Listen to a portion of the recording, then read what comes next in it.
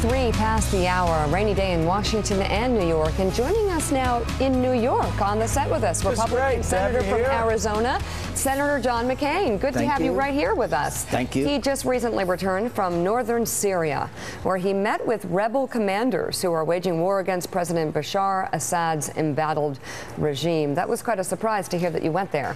Yeah, it was an interesting visit. Was it hastily? How did you, were you planning on telling people, or wanted to go under the radar? By the way, I'm in New York tonight as a celebration of Henry Kissinger's 90th birthday. Oh, well, tell him we say hello. So he's, you know, one of the great men in our diplomatic history. I think he's been controversial from time to time, but I think he's one of the giants. I was there because I wanted to go inside. I wanted to meet with these people who are fighting. I wanted to meet with General Idris. I wanted to get a chance to see it myself, and so it was. I got help from the State Department and from the Syrian opposition. And you say Assad right now, unfortunately, has the upper hand. Yeah, when you see thousands of Hezbollah pouring in from Lebanon, the Russians increasing their arms supplies, the Iranian Revolutionary Guard is upping their ante, and the control of the air is the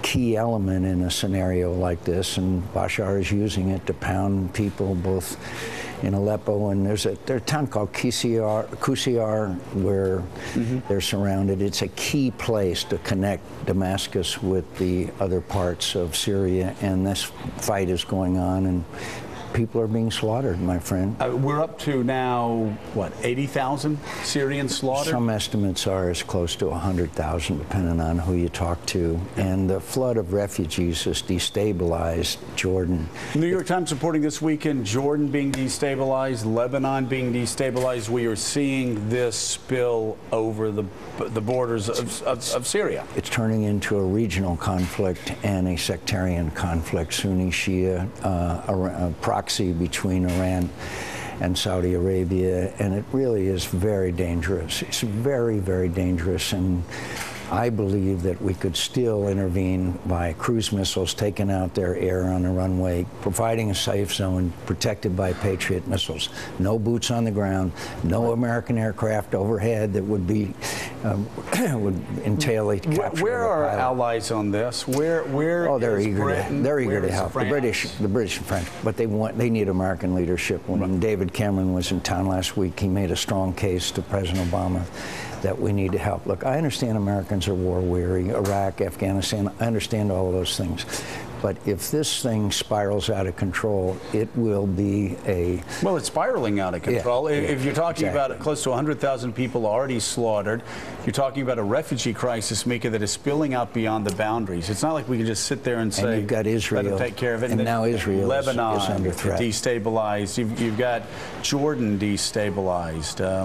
This continues. Mika, I understand your dad's point of view, and I understand Zabig's approach to this issue, and I respect it. I've respected him for the last 30 years, but we've had differences from time to time. But most importantly, we need to have the debate. Yeah. So here's my question to you, because I'm certainly not here to defend my father's position, but I'll ask you this. Because really, he wouldn't defend you. Oh, God, no.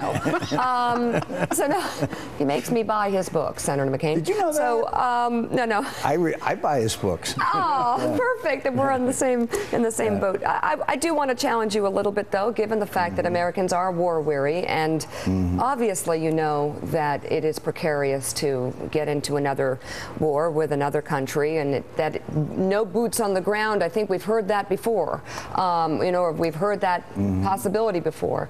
What if it doesn't work? Then what? Aren't we mired again? If it doesn't work, then obviously, in my view, we would say we've done the best that we can. But for the status quo, the way this has been unfolding is also, and I mean totally unacceptable. And by the way, I'm sure you might recall when Bosnia there was ethnic cleansing, we went in with air power, but not on the ground. In Kosovo, without a UN Security Council endorsement, we stopped the ethnic cleansing there.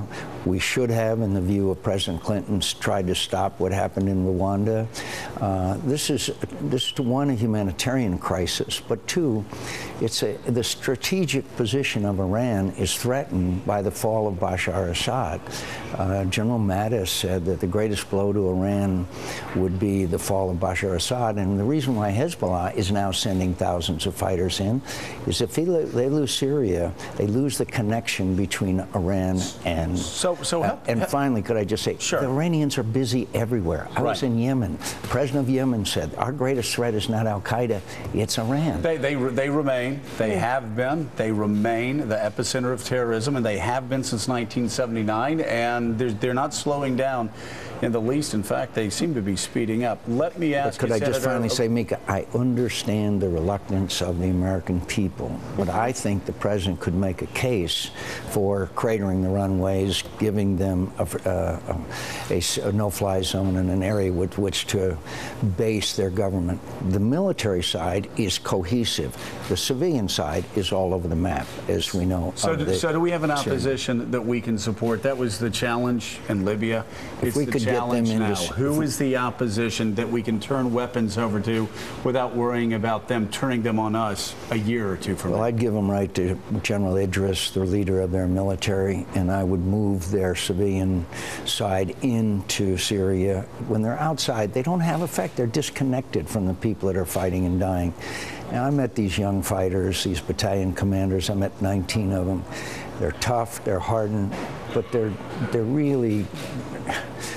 If the word isn't anger, they're very disappointed that we haven't helped them more, while these weapons are moving in that are slaughtering their people. All right, Senator John McCain, thank you very much for coming. Senator. We didn't even talk about the IRS. It's great day. Oh, my gosh, I know. You know what? You ought to You're just next. let that one Scarborough is next. I know. They're coming after me. They're coming after How about me. those With good videos? reason. Look at the Star Trek video. I don't get it. The videos of the Why do they keep doing these things? Unbelievable. GSA, the IRS. Do they not know? Could I just mention one thing about that? After Iran-Contra, it was proven the president was wrong. He went on national television and said, I was wrong. I take responsibility. I think we may reach that with the president, this president of the United States, maybe, but what about Eric Americans Holder? will forgive. Should Eric Holder resign? I can't tell him to do that, but he ought to ask himself if he's really helping the president of the United States now. But Americans will forgive, but they want to move on, but they want to place responsibility and then move on. Yeah. Okay. All right, Senator John McCain, thanks very much. Thanks. Good to see you.